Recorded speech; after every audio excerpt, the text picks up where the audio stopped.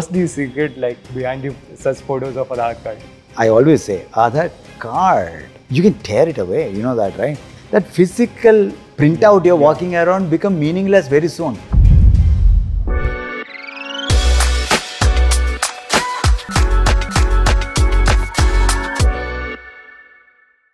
Welcome to another episode of Tech Talks. This is Siddharth Jindal from AI Media House, and today we have Dr. Pramod Varma with us, the man who needs no introduction, the brain behind UPI, Aadhaar and DigiLocker.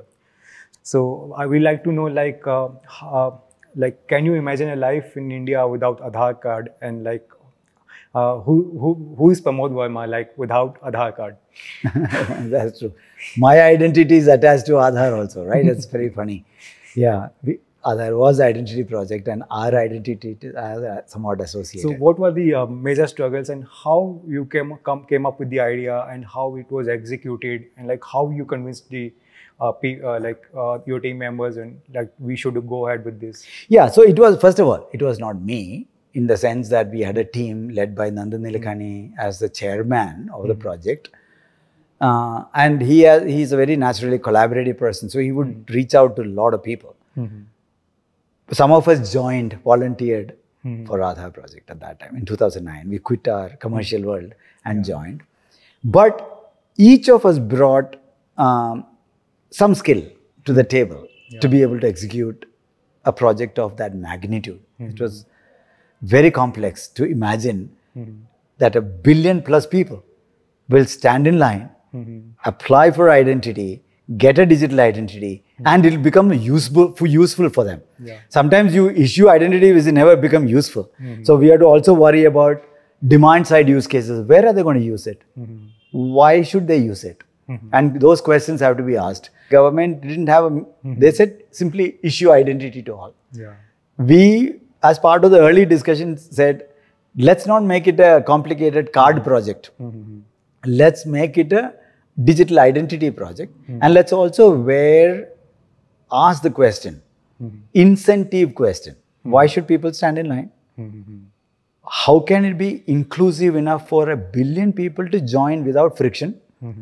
Third, how does it really become useful every day?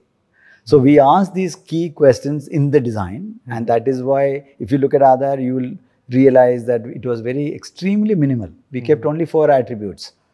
We didn't even ask father, mother. We didn't even ask anything that complicated because how does homeless join? How does orphans join? Then biometric, we had both type of biometric because if only took fingerprint, what happens to millions of leprosy patients? How can they join? So we had to ask a lot of inclusion questions and to make sure that it is truly inclusive.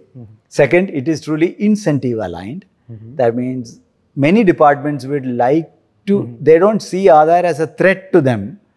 They see Aadhaar as an enabler for them to do what they would like to do. Like a food department, distribution, PDS, ration shop department. They should see Aadhaar as a value to them. Banks should see Aadhaar as a value for them to do whatever they want to do. If they see Aadhaar as a competition, then we will never succeed. So we have to create that incentive alignment. And the third is obviously drive demand side use cases, which is the 2 use cases, which is what we call a killer use cases. We started with, one was opening bank accounts and second was direct benefits transfer. So all the government benefits transfer came directly to your bank account. That was the use case that triggered the Aadhaar wave. So there's one question which everyone asked me to ask you, and I told I'm interviewing Pramod. So everyone uses Aadhaar card. So the quality of photo, not everyone is happy about. Even my father is unhappy. Okay. Yeah. So what's the secret behind such photos of Aadhaar card? I will see better photos in the future. Yes, it's amazing. This question comes up. It's funny. One of the things that we did is to not, if we had gone down a path of very, very specialized equipments needed to run Aadhaar, like SLR camera or good cameras, rather than a cheap webcam. What we would have never launched Aadhaar. We would have never scaled to 1 billion people in 7 years.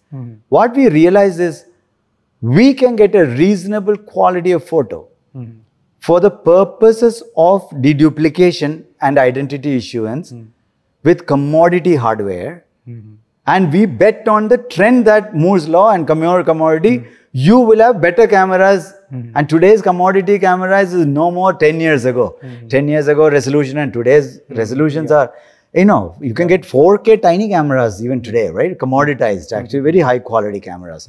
So we bet on that, saying if everyone can use, everyone uses Aadhaar every day and it becomes valuable, you will be able to go back and update your photograph later.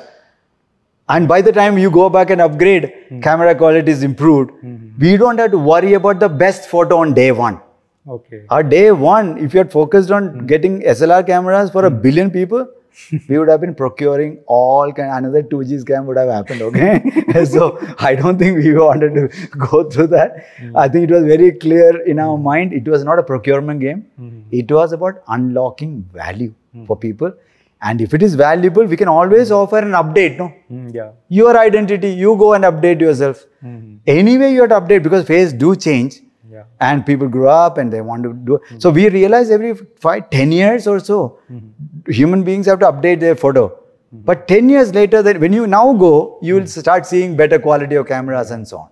I always say, Aadhaar card, you can tear it away. You know that, right?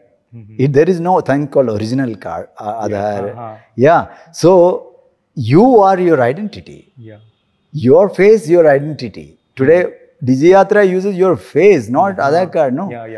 So you don't have to worry about what's printed.